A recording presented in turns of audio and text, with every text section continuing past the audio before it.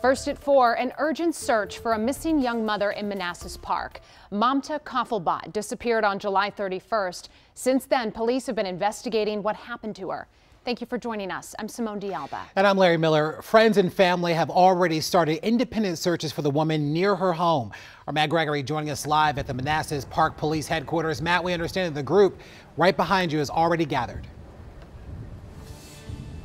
Yeah, Larry, they just wrapped up, and what we basically did is we put our mic out so we could hear what they were saying. We have their concerns. There are lots of different, emotions that are coming out now, heightened, because we haven't had a lot of answers really from Manassas Park Police. In fact, I just stepped out of their headquarters about an hour ago. I asked, is there any updates to the case, to the missing persons case? They said they'd let us know, they'd give us an alert, but so far nothing. But let me show you what it looks like here right now. As you can see, there's dozens of people gathered here, and they're all asking for different things, right? Number one, they want answers from police. Number two, they want to know where the investigation stands. Number three, they want to know what is the latest that people know about Mamta before she went missing. So I've been here all day, and it's been a kinetic situation, to say the least. Things are happening by the second, by the moment here. We got here because friends and family started to search in a park, Blooms Park, which is near where she lives. I was told by one of her friends that's one of her favorite parks to go in, so they were searching through there. Independent, nothing from police that said that she might be there or that there might be anything that would be a clue there, but they were just searching, hoping. At the same time, we went to her home today. We just happened to stop by, and we saw detectives going into the house. We don't know what they were doing. One of the witnesses at the scene there told us, hey, they came in about noonish and were in there for about an hour conducting some form of investigation. Don't know what that looks like, but I want to give you some heads up on a timeline here. Basically, as you can see, people standing here, different signs. They want Mamta to come home. I want to give you a heads up on the timeline. July 31st, that's the last time anyone saw her. That's what we've been told. August 2nd is when her employer had a welfare check at the home, and by the 5th is when her husband, I'm told by police, reported her missing. And at this point, it is now a missing persons case, but of an involuntary circumstance, meaning they don't believe she went missing on her own. That's all Manassas Park Police will tell us. So as you can tell, this is wrapping up now. People are just kind of talking and congregating, but take a listen to the heightened emotions and the answers people want from police just about a half hour ago. Listen up. Thank you for, what you are doing, community, and then please keep doing, and then I need your help in all positive way.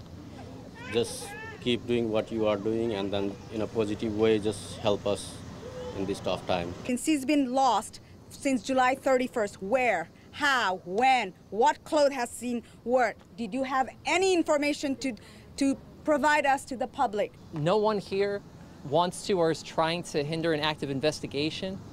Everyone here wants an update and wants to know what is it going to take for us to find her, to bring her home.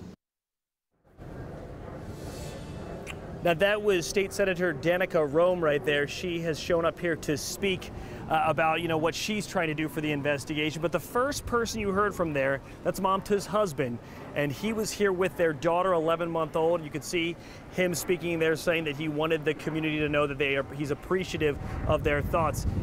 A couple of notes while we've been here.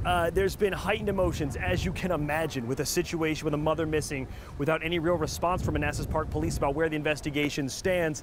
And it seemed to get heated just before you came to us, and that was sort of when Senator Rome, or State Senator Rome, decided that it was time to sort of cool tensions, and the press conference has since dissipated. You can see people are just congregating, praying, hoping, looking for answers, and every now and then you'll see people step inside the police station asking for just an update, anything, any shred of Mamta. We're going to be here throughout the afternoon, and we'll have something coming up at about 6 o'clock to give a better idea of just what it looks like here and what we saw when we went to the home today that we hope you'll stick around with us to see coming up at 6 o'clock. But for now, Manassas Park, Virginia, Matt Gregory, back to you. Matt, I appreciate this. There is a GoFundMe as well the family has. They're raising money for things like flyers, safety gear, whistles for the search parties, and we really appreciate you bringing us up to speed on the very latest, and of course we're hoping for the best here.